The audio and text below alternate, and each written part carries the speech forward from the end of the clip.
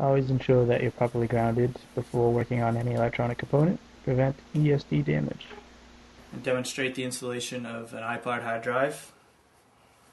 Consists of a hard drive, a ribbon cable,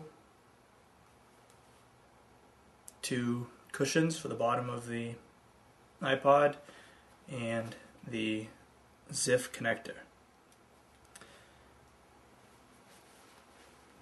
You insert the cable as your depth lines are facing upwards, so the contacts will make a contact to the ZIF connector.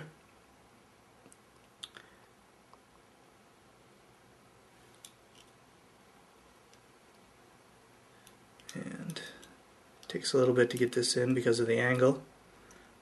You'll know when it's in because it'll fall right into place. And now you close the ZIF connector, and as you can see, the depth line is flush with the ZIF connector latch.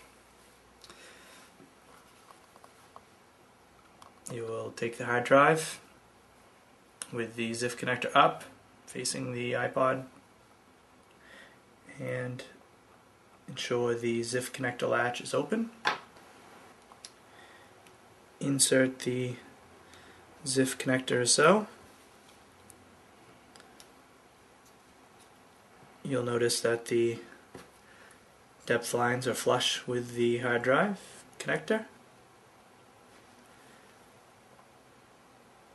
And then use your spudger to latch the connector.